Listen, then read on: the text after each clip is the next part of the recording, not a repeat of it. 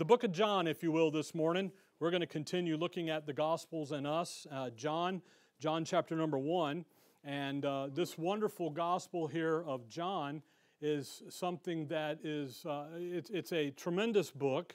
And it's a book here that's going to depict the Lord Jesus Christ and His earthly ministry as who He ultimately is, and that is the Son of God. And as we come to John, again, John is generally separated away from the other three Gospels, Matthew, Mark, and Luke. And the reason for that is because they don't know how to handle it. When you look at John, they go, oh, we can't make them harmonize, we can't make them sync up, we can't do this. And that's, there's only 8 miracles in John. The other books have more. There's only certain things in John that are in the other books. And literally, when you come to John, again, you see him, you see Matthew, he's the king. Mark, he's the servant. Luke, he's the man. And now John, he's God. And it's critical to catch what's going on in John, because usually, again, the church at large out there, they say, if you get saved, read the book of John. I would tell you, read Romans, okay? Go where you're supposed to go. Because really John chapters 13, 14, 15, 16, and 17, he's in the upper room with the 12, the 11 apostles. John is a very Jewish book. He's never talking to a Gentile in John. He never deals with any, and yet people say what? Go read John. So there's 21 chapters, 879 verses, 19,099 words. So it's a little bit bigger book. And again here, what John's going to tell us is that Jesus is the great I am. He's the Jehovah. And again, we're going to see as we go through this week and next, we're going to see, behold your God. John 1 verse 1, in the beginning was the Word, and the Word was with God, and the Word was God. That's where we are going to start in the book, the Gospel of John. Now, John, by the way, John is going to depict the Lord Jesus Christ as God, but then also as king, servant, and man. John's going to pick up, while Matthew presents the Lord as king dispensationally. Matthew's a transition book. The law and the prophets were till John the Baptist, and then the preaching of the kingdom, and every man's pressing into that. So there's a transition within Israel's own program, a dispensational change, a marker. And that's the whole thing about right division, that I guarantee you Christianity as a whole has no understanding of it. What right division, when you understand your Bible rightly divided or dispensationally consider it, what you're doing is you're recognizing the marks, the cuts that the Lord has already put in the book. God the Father has already made marks through the book, and what we do is just come up and say, okay, that's that, this is us, this is it. And that's all you're doing. You're rightly dividing the word of truth. You're taking truth and dividing truth. You're not taking truth and dividing it from error. See? You're just taking truth and you're saying, okay, this truth, is it true in the beginning was the Word, and the Word was with God, and the Word was God? Yes, it is true. But then he says the same was in the beginning with God. So you've got this movement. So just as Matthew presents the Lord as king dispensationally, John's going to present him as king doctrinally. This is who he is. Who is he? He's the Messiah. Again, John 1:1, in the beginning was the Word. By the way, the Word, you see the capital W, that is His name. Go back with me to 1 John chapter number 5. You have to understand that the Lord Jesus Christ, that name, Lord, Jehovah, Jesus, His humanity, Christ, the Messiah, those names come later in His life. As Jesus Christ, the Gabriel tells Mary, you're going to call His name Jesus. There's His humanity. See, He wasn't Jesus back here. What is He back here in time past, in eternity past? He's the Word. 1 John 5, look at verse 7. For there are three that bear record in heaven, the Father, the Word, and the Holy Ghost, and these three are one. Who's in heaven? We always say the Father, the Son, and the Holy Ghost. By the way, that formula is not a formula to live by, I'll be honest with you, because Paul changes it. I baptize you in the name of the Father, the Son, and the Holy Ghost. No. That comes out of one verse out of Matthew 28.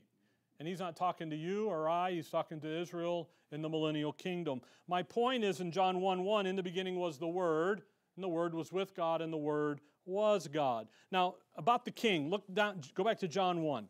Look at John 1, and look over at verse 41. John 1:41.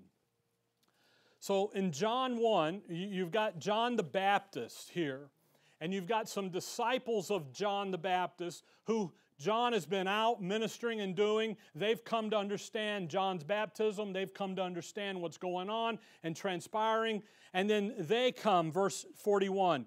Verse 40. One of the two which heard John speak followed him was Andrew, Simon Peter's brother. He first findeth his own brother Simon, and saith unto him, We have found the Messiah, which is being interpreted the Christ. What is Andrew? Here's John. Now, John just baptized the Lord Jesus Christ in verse 30, 31, 32, 33, 34. And Andrew hears John, sees that happen, and says what? Goes back to Peter and says, Pete, we found the Messiah. We found Christ. So then they go and they have an interaction with him in verse 42, 43, 44, 45, 46. Nathanael shows up, verse 47. Jesus saw Nathanael coming to him. So now you got Nathanael. Now look at what Nathanael says in verse 49. Nathanael answered and saith unto him, Rabbi, thou art the Son of God, thou art the King of Israel. He doesn't say you're the Messiah. He says what? Doctrinally, who are you? You're the King. Come over to chapter 4. Chapter 4. By the way, you'll notice on the handout in the overhead, I kept everything in John. Okay? So we weren't doing a lot of running around. We're just in John. Look at John 4. So we're going to be all over John. All right, John 4. Look at verse 25. John 4:25. The woman saith unto him, I know that Messiah cometh, which is called Christ. When he is come, he will tell us all things. Drop down to verse 29. Come, see a man which told me all things that ever I did. Is not this the Christ? Verse 42. And said unto the woman, Now we believe, not because of thy saying, for we have heard him ourselves, and know that this is indeed the Christ, the Savior of the world. Notice, they found the Messiah. Who did they find? They found the King of Israel. And John's going to have that. Come over to chapter 13. Chapter 13. Just as Mark paints the picture of the Lord as, Behold thy servant, and the servant issues, and Mark is a boom, boom, boom book. John picks up on that in John 13. If you look at verse 1, Now before the feast of the Passover, when Jesus knew that his hour was come, that he should depart out of this world unto the Father, having loved his own, that's the little flock, which were in the world, he loved them unto the end. And supper being ended, the devil having now put into the heart of Judas Iscariot, Simon's son, to betray him. Jesus, knowing that the Father giveth all things unto his hand, that he was come from God and went to God, he riseth from supper and laid aside his garments and took a towel and girdled himself. And after that he poured water into a basin and he began to do what? Wash the disciples' feet. The servant issue. Verse 16. Verily, verily, I say unto you. By the way, verily, verily. All through John, verily, verily. You know what that is? That's a pay attention, dummy. You need to listen. Pay attention. Why? Paul, in Galatians 1, he repeats himself. Right? Verse 8, 9, repeat. Why? You better pay attention. In 2 Timothy, Paul says, the Spirit speaketh expressly. You better pay attention to those kind of things. Here, verily, verily, verse 16, I say unto you, the servant is not greater than his Lord, neither he that is sent greater than he that sent him. Talking about John the Baptist. Again, he demonstrates the true service. John doesn't miss this area. He doesn't allow it to slide by. What does he say? The Son of God, the Word, who is He? He's the King of the Jews, but also what is He? He's your servant. And He teaches them. Come back to chapter 4. By the way, 13 starts the upper room passage where He's going to educate the 12, but ultimately just 11, on their jobs as the leadership group, as the governmental structure of the kingdom and what they're to do. John 4. If I say any other book, we're in John, okay? John 4, look at verse 6. John 4, verse 6. Now Jacob's well was there. Jesus, therefore, being wearied with His journey. Isn't that interesting? Isaiah 40 says that God does not get weary. But what is Jesus there? He's a man. In His humanity, what did He do? He got worn out. Sat thus on the well, and it was about the 6th hour. There cometh a woman of Samaria to draw water. Jesus saith unto her, Give me to drink. What? He's tired, he's thirsty, he's what? He's man. He calls Him Jesus of Nazareth and the Son of Man. And then ultimately, the Son of God. Come over to chapter 11. You guys know the shortest verse in the Bible? Chapter 11, verse 35, right? Jesus wept. Why is God weeping? It isn't God as God, it's as what? As man. So John says, yes, He is king, servant, and man, but He is also God. And that's key. So in the book of John, we have no genealogy. Why? Because God has always been. He's everlasting to everlasting. There's no temptation. Why? Because God cannot be tempted. Come over to chapter 17 of John. No, all right? There's no Mount of Transfiguration. Why? Because the Mount of Transfiguration was used to glorify His humanity as king and as man. There's no garden prayers, by the way. I told you 17, look over at 18. 18:1. When Jesus spoke these words, He went forth with His disciples over the brook Chedron, where was a garden, into the which He entered, and His disciples. And Judas also, and then you've got Judas, and verse 5, they answered Him, Jesus of Nazareth. Jesus saith unto them, I am He. And Judas also, which betrayed Him, stood with them. And He says, I am He, down 6, 7, and 8. You see, there's no garden prayers there. In verse 1, we're going into the garden. In verse 2, the betrayer shows up with the soldiers and from the religious leaders. There's no garden prayers there. There's not. Why? Because He's God. But if you look at chapter 17, verse 1, these words spake Jesus and lifted up His eyes to heaven and said, Father, the hour is come.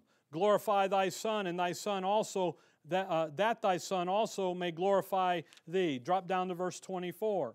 Father, I will that they also whom Thou hast given me be with me where I am, that they may behold my glory which Thou hast given me, for Thou lovest me before the foundation of the world. O righteous Father. There's the only one of the few times in John, if not the only time, where you see the Lord pray. And as the Son of God, who's He talking to? The Father, His Father.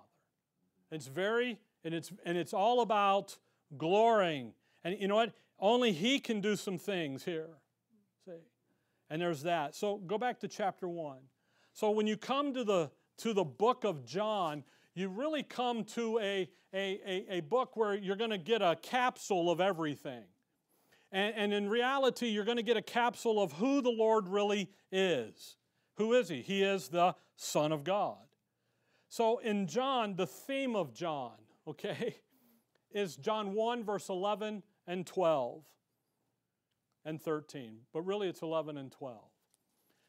John 1:11, He came unto His own, and His own received Him not. But as many as received him, to them gave he power to become the sons of God, even to them that believe on his name, which were born not of blood, nor of the will of the flesh, nor of the will of man, but of God. And there's your born again issue that's going to come. Why? Because the nation of Israel, he came unto his own. Who's that? Israel. But Israel didn't receive him. Why? They're in apostasy. They're sons of Adam. They're sinners. And they miss their Redeemer. They miss their Savior. See, he came unto his own, and his own received him not. So John begins with the theme here in verse. There's going to be a group that do, but as many as do receive him, what did he do to them? He's going to give them the power, the new covenant power, the power to become. Why? Because they understand they're sinners. They understand they need a Savior. They understand they need a Messiah. They know that he is the Messiah. They believed in him. See, as Messiah. That's what they're believing in, by the way. They don't believe that he died on the cross and was buried and rose again the third day. That's not in any of the pages here, by the way. You go there to John 3:16 and everybody falls in love with John. John 3:16 is not the gospel. It's not. There's not a drop of blood in that verse. Now, Christianity reads it in, but when you read it, it's not there. By the way, they believe in him being what? The Son of God. They believe him as Jesus of Nazareth. There's a name, see. So when you look here, he came unto his own. John recognizes that Israel is not going to receive the Lord Jesus Christ. And the whole book is written with this key factor in mind. Just watch. Go to chapter 2. Chapter 2. And look at verse 13. Chapter 2, verse 13. Chapter 2, verse 13. And the Jews' Passover was at hand, and Jesus went up to Jerusalem. Whose Passover? Isn't that interesting, the Jews? It's Israel's Passover. You're not there. You're not a Jew. You're a Gentile. Well, I got Jewish. No, you're a Gentile. Acts 7 declared you so. Come over to chapter 5. Chapter 5. Chapter 5, verse 1. After this, there was a feast of the Jews, and Jesus went up to Jerusalem. Chapter 6, verse 4. And the Passover, a feast of the Jews, was nigh. Chapter 7. Chapter 7, verse 2. Now the Jews' feast of tabernacles was at hand. Why would you, 3 times a year, Moses tells Israel, 3 times a year you're going to go to Jerusalem. Passover, Pentecost, and tabernacles. But what I want you to catch is, notice, it's not the Lord's Passover. It's who? The Jews. Why? Because what did Israel done with those feast schedule? They've polluted it with a vain religious system. They've come in and they've torn it down. Come over to chapter 8. Chapter 8 and verse 47. Chapter 8, verse 47. He that is of God heareth God's word. Ye therefore hear them not, because ye are not of God. Man, what an indictment. He's already told them, for if ye had believed Moses, ye would have believed me, for he wrote of me. Abraham talks of me. Moses writes about me. You guys are not receiving. He came unto his own, and his own received him not. John recognizes that the Jewish nature of the Lord's ministry and Israel's failure to recognize him as their Messiah. But then in 1:12 he says, but. Isn't that interesting? As many as received him. That's wonderful. Some do receive him. You see, there was a believing remnant in the nation. And John is literally writing to that believing remnant. Matthew, Mark, and Luke is writing to the nation as a whole to get them to understand and to recognize who Jesus Christ, who Jesus of Nazareth is. John says, you got those? Now here's to you guys. Here's what's coming your way. If you look there in chapter 1 in verse 14. And the Word was made flesh and dwelt among what? Who? Us.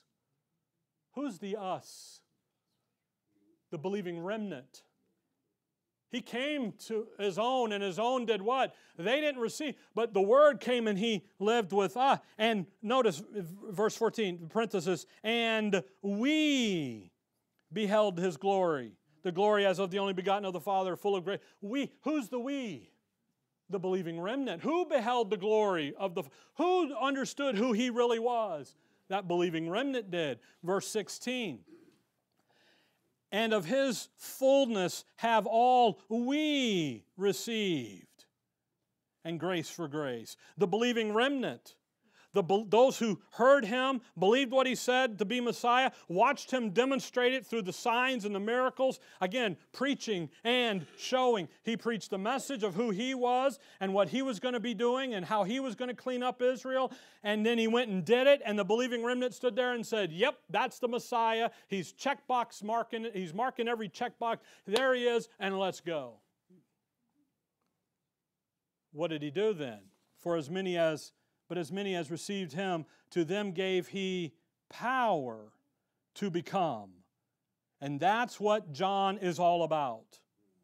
John is the real pulse of the book is that thing about becoming the sons of God. John's concerned about those who are going to be receiving the power to become sons of God. Now you think about the sons of God. That's a title for the angels in the Old Testament. But it's also going to be a title for who in John 1? The believing remnant. In Romans 8, you and I are called what? Sons of God. Where are we going to reign? Heavenly places. See that?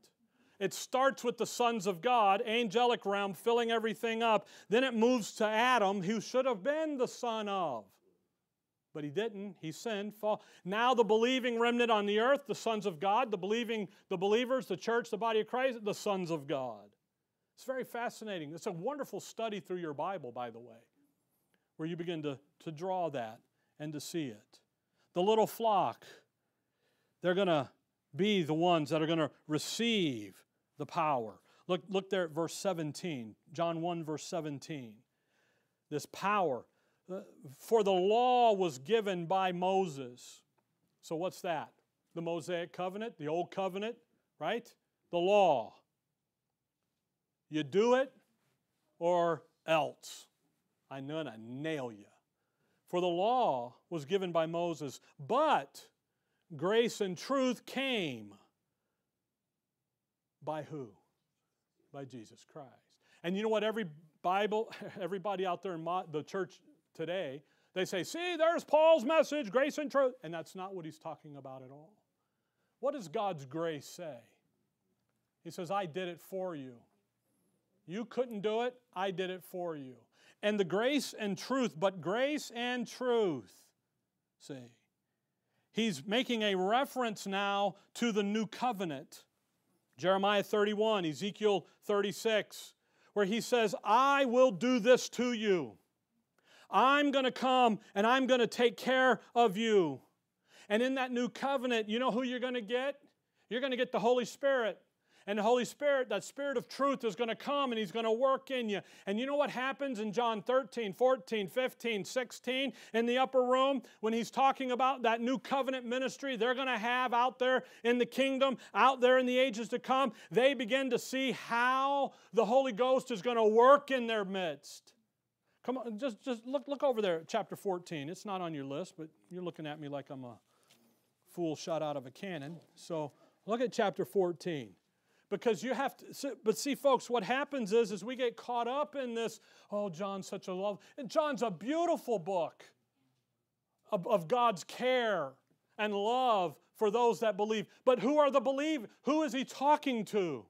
The believing remnant, see? Because he's got to have, if the believing remnant is right and they're in their place, then the Gentiles will get the message out there in the future. Look at John 14. Look down at verse 16. And I will pray the Father, and He shall give you another comforter. Now, you need to highlight, box out that word another. Because who's the first comforter? The Lord Jesus Christ. Now we're going to get another one. We're going to get another comforter, that He may abide with you forever, even the Spirit of truth, whom the world cannot receive, because it seeth Him not, neither knoweth Him. But ye know Him, for He dwelleth with you, and, now watch, shall be in you. That is not a present tense. That is a future tense. When the future out over here comes, what's going to happen? You're going to get the Holy Spirit. When do they get the Holy Spirit? Acts chapter 2, Pentecost. That's a historical record of it. Now, drop down to verse 26.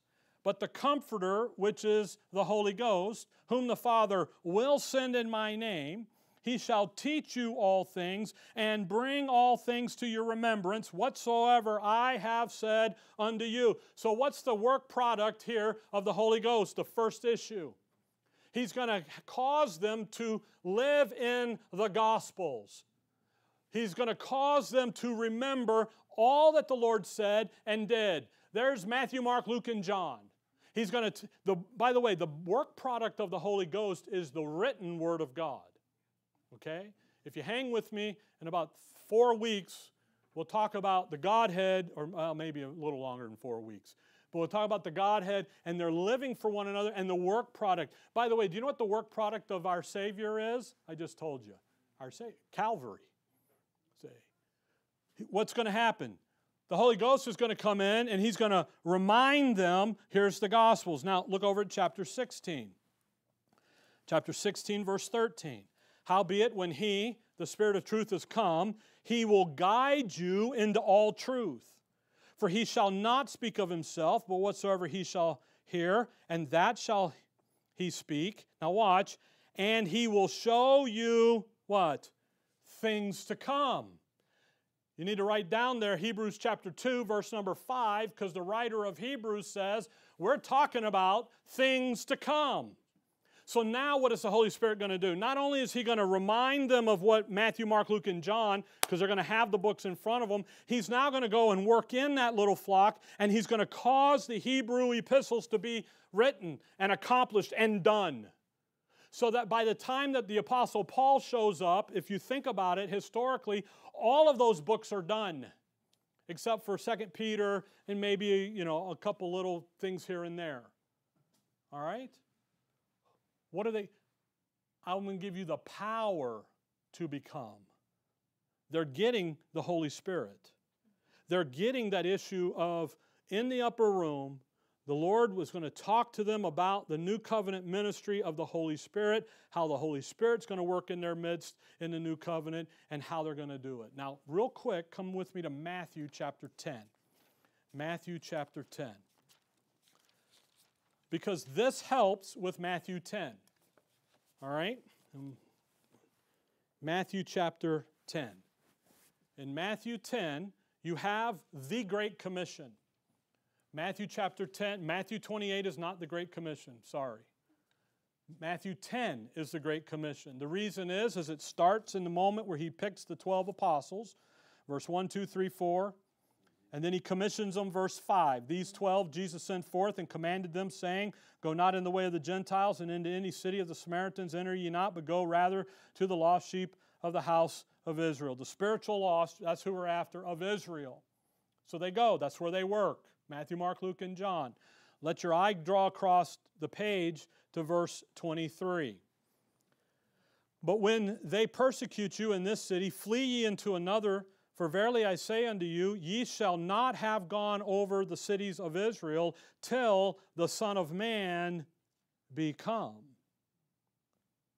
Isn't that interesting? This commission from verse 5 is going to cover the moment in time all the way to the second coming. Not just a moment in time, it's the whole of it.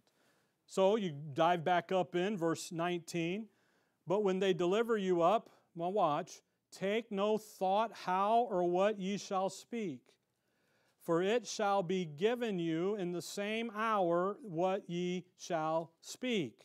For it is not ye that speak, but the Spirit of your Father which speaketh in you. That's Acts 1-8. So when old Pete stands up in Acts 2 and says, men and brethren, Israel, hearken, hearken, hearken, he's not over here and studied 3 hours before. He's just letting her fly.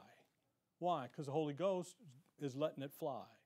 Now come back to John, because I got way off. John 20. So when you think about what's happening in John, by the way, you don't read any of this in Matthew, Mark, and Luke. Actually, the upper room in Matthew, Mark, and Luke is like a chapter, half a chapter, chapter and a half. You know, it's really, John 13, 14, 15, 4 whole chapters in one evening. John 17 is the true Lord's Prayer, where he's praying to the Father. They're going out into the garden. What happens next in John? Betrayed, trial, beat, crucified, resurrected. It's fantastically how, boom, here it is. Now look at John 20 and look at verse 30, because here's really the crux of it. John 20, verse 30. And many other signs truly did Jesus in the presence of his disciples, which are not written in this book. Okay? Now, you got chapter 21, look at verse 25. And there are also many other things which Jesus did, the which, if they should be written, every one, I suppose that even the world itself could not contain the books that should be written. Amen. Now go back to verse 30. In the Gospel of John, and why John gives everybody, all the Bible dudes, a headache, is because there's only 8 signs, 8 miracles in the book. Think about that. There's only 8 of them. In Matthew, there are 20. In Mark, there are 18. In Luke, there are 20. And in John, there's only 8. That cracks me up. So what do? They try to take 8 and make it out into 20. Or they leave the 8 where they go and they do all this stuff, and then they say, well, but you know, John is just kind of an oddball, so really we need the gospel, and they invent, and they do wisdom of word dance and try to figure out. John says no. Because look at 20 verse 31. Why are they only 8? Now, if all of them had been written down, the world would have been full of the books. He does much more than the 8. He does 20, 18, okay? But look at verse 31. But these are written that ye might believe that Jesus is the Christ, the Son of God, and that believing ye might have life, watch, through his what? Not his blood, not his cross, his what? His name. So, by the way, little cul-de-sac move here for you. You take John 3:16. We're going to talk about that in a couple weeks with 1 Corinthians. We all know John 3:16. For God so loved the world that he gave his only begotten Son, that whosoever believeth in him should not perish, but have everlasting life. What does 20 verse 31 say they are to believe about him? That who is he? He's the Christ. He's the Son of God. And what are you going to be believing in him about? His name. Nothing about Calvary, nothing about the shed blood of the world or Jesus Christ, none of that. So when you come into John, you got to be pretty careful here, okay? Come back to chapter 2. So you think about this issue. There's only 8 of them. We'll get back on track so I finish by noon, okay? And don't get yelled at. You think about, there's only 8 miracles. 7 are pre-cross. 1 is after the cross. The cross is not a miracle. I know it's a miracle, but it's not a miracle in the book of John to demonstrate that he is the Son of God. It does do that, but it's not, it's separate. Look at 2:11, just real quick. 2:11. This beginning of miracles did Jesus in Cana of Galilee. You see that this beginning of miracles? Look at chapter 4, verse 54. 4:54. This again, the second miracle that Jesus did when he was come out of Judea in the Galilee. You see that first miracle, second miracle? Okay? That's kind of the pattern that's going to happen. Now, in chapter 2 of John, here's his first miracle. And it's the water to wine of Cana, the marriage at Cana there, chapter 1 through 12. Chapter 2, verse 1 to 12. And the Lord is going to turn water to wine. Now, the first miracle of the Lord Jesus Christ is a dispensational miracle.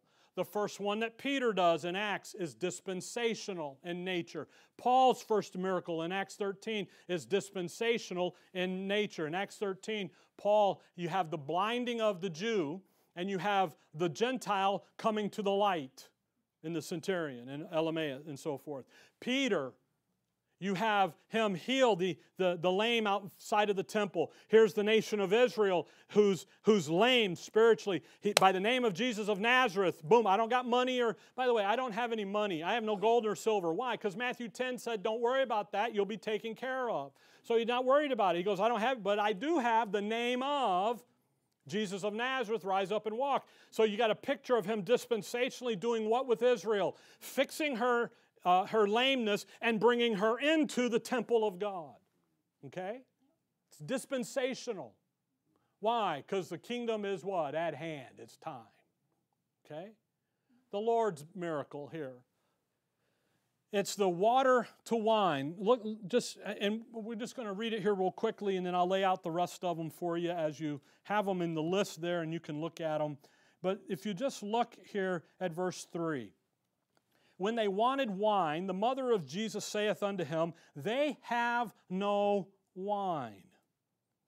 And Jesus said unto her, woman, I love that, woman. It's not disrespectful, by the way. It's identifying her as who she is, Israel. What have I to do with thee? Mine hour is not yet come. His mother saith unto the servants, whatsoever he saith unto you, do it. Now that's a key one with the Roman Catholics, by the way. And there was set there 6 water pots of stone after the manner of the purifying of the Jews, containing 2 or 3 firkins apiece. Jesus said unto them, fill the water pots with water, and fill them up to the brim. Okay? And he said unto them, draw out now and bear unto the governor of the feast. And they bear it. And when the ruler of the feast had tasted the water that was made wine, he knew not whence it was, but the servants which drew the water knew. And the governor of the feast called the bridegroom and said unto him, now watch, every man at the beginning doth set forth good wine, and when men have well drunk, then that which is worse, but thou hast kept the good wine until now. So what in the world is he talking about? Well, first he looks at mom and says, woman, you don't know, my hour is not come. It's not time for him to be manifested as king of the Jews, king of Israel. It's not time yet. So what are we going to do? There's a Debbie Downer in the room right now. There's no wine. We're having a party. We got a marriage going on. There's no wine. There's sorrow. But when the king shows up, what's he bringing? The kingdom. And what's in the kingdom?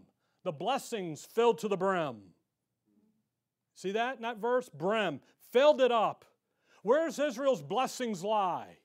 They lie when the king returns and establishes the kingdom on the earth, as he did, as he promised, and here he's doing it. So the miracle here is his kingdom reign and restoring of joy and kindness and blessing to Israel. You see, there's more going on here than him just going abracadabra, zoom, bang, boom, bam, and it's done. There's significance here, filling it to the brim. By the way, in verse 9, the ruler of the feast, he knew not whence it was. The leadership of Israel has no clue what he's doing. But then look at the parenthesis. But the servants which drew the water knew. Who are that? That's the little flock. That's that servant issue. So that first miracle, the water, the wine, power to turn sadness to gladness for the nation through His kingdom reign. The next miracle is in chapter 4, verse 46 to 54. And that's the healing of the nobleman's son. And that's the issue there, again, for him to, the power to transform the diseased nation to a healthy nation. From polluted and corrupt to pure and righteous. Chapter 5, verse 1 to 9, you have the impotent man. He just speaks a word. He doesn't do anything. He doesn't lay any hand. He just speaks the word. And boom, there he was. It's done. He takes the paralyzing issues and he turns it into energy.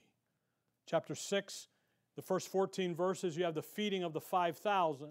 And that demonstrates His power to feed the hungry and to fill them to overflowing benefit and blessings and power. Why? He's God. He's the Son of God. That's who He is. Next is number 4, right? 1, 2, 3, 4. Number 5 is in chapter 6, verse 15 to 21, and He walks on the water. Woo! That demonstrates that He is God Creator. He has the power to turn the turmoil of the moment to tranquility. He also has control over creation. Man should have. I love it. He asked Job, Job, how you doing with the donkey? How you doing with that gid? You running him or is he running you? Well, usually it's he runs you. And he goes, no, man was set to have dominion over the animal. And your what said he doesn't. He can come in and boom, there he is. Then chapter 9.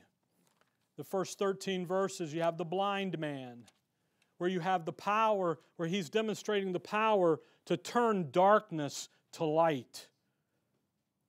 Then in chapter 11, verse 1, you have Lazarus.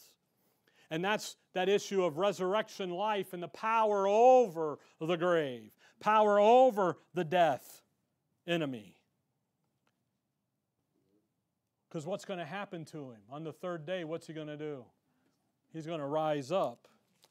You come over there to, I tell you, you come over to chapter 20. Chapter 20.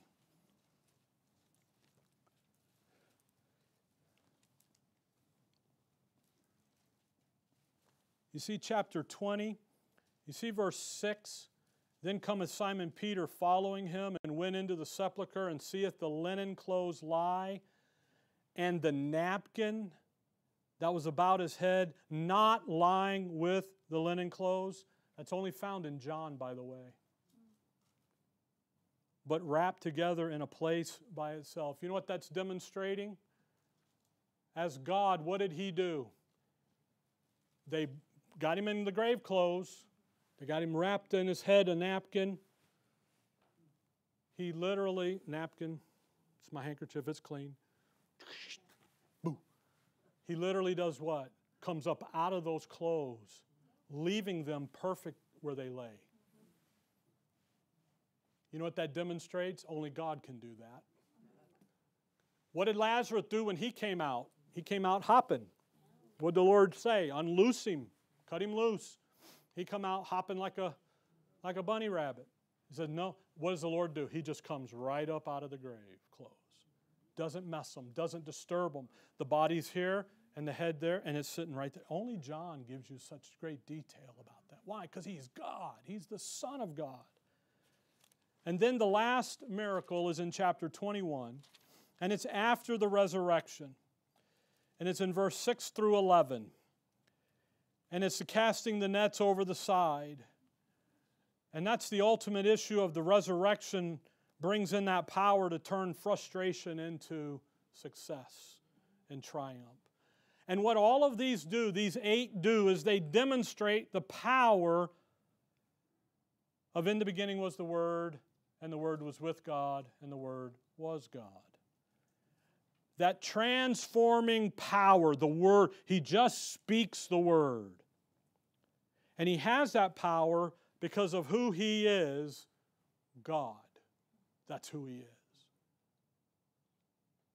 And so you begin to see that. So then in John, what you begin to see is Him also now say that I am Jehovah. Not only am I God the Son, God told the Son, the Lord talks to Moses. He says, Moses, they've known me by creation. They've known me as God Almighty. They need to know me by Jehovah now. So we're going to do a little testing in the wilderness, 5 tests out there to prove that I am going to provide for you. So you have 7 I ams.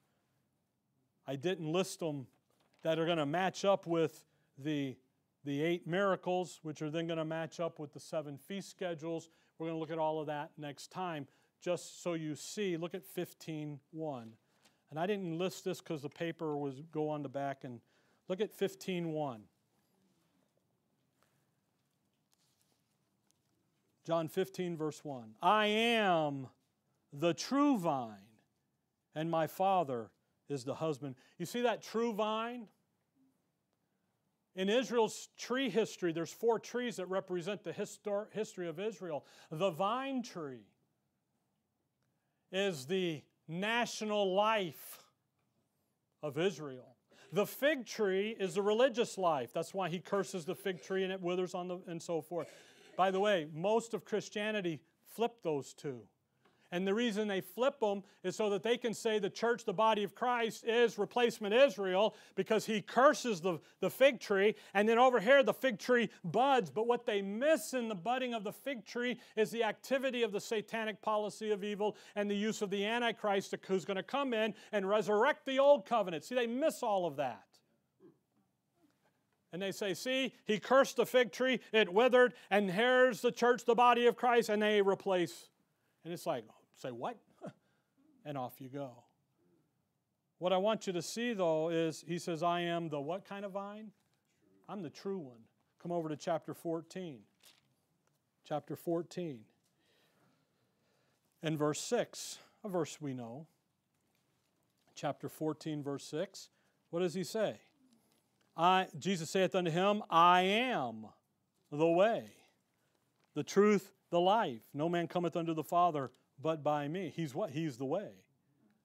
Chapter 11, verse 25. Jesus said unto her, I am the resurrection and the life. He that believeth in me, though he were dead, yet shall he live. Chapter 6, He just fed the 5,000. Chapter 6 and verse 35. Chapter 6, verse 30. And Jesus said unto them, I am the bread of life. Isn't that interesting? We'll look into those because they're going to match a Jehovah title, a Jehovah name. Jehovah Jireh, Jehovah Rapha, Jehovah, and off you go and go and go so much I had to write them down in the front of my Bible. And we'll do that next time, next week. John. What's the purpose of John? He came into his own received Him not, but those that do receive Him. So there are some, but as many as received Him, to them gave He the power to become the sons of God, even to them that believe on His name. What are they believing? Not the death, burial, and resurrection. They're believing what? His name. By the way, John 20, verse number 9, they had just gone up to the gravesite. They didn't understand at all that He had said He was going to be risen. That's why the angels look at Him and say, why are you looking for the dead why are you looking for the living amongst the dead? If they'd have believed Him, they wouldn't have been there. But they don't. They're a little nervous. Then Luke 24, He opens their understanding. Follow? John's a great book. Don't skip it just because you're protesting. Get in it, learn, because it pictures everything, shows it all. It's a wonderful book. And it's a book that you have to be careful with, but yet at the same time, just love it and enjoy it. Our dear Heavenly Father, we thank You for the morning, Lord. We thank You for Your word. We thank You for a book like John, that we can get into it and see that Jesus Christ is the Son of God. And we can rest in that, and we can enjoy it, and we can love it, and we can live in it, and we can enjoy our identity in that we learn in Romans 6, 7, and 8. In your name we pray. Amen.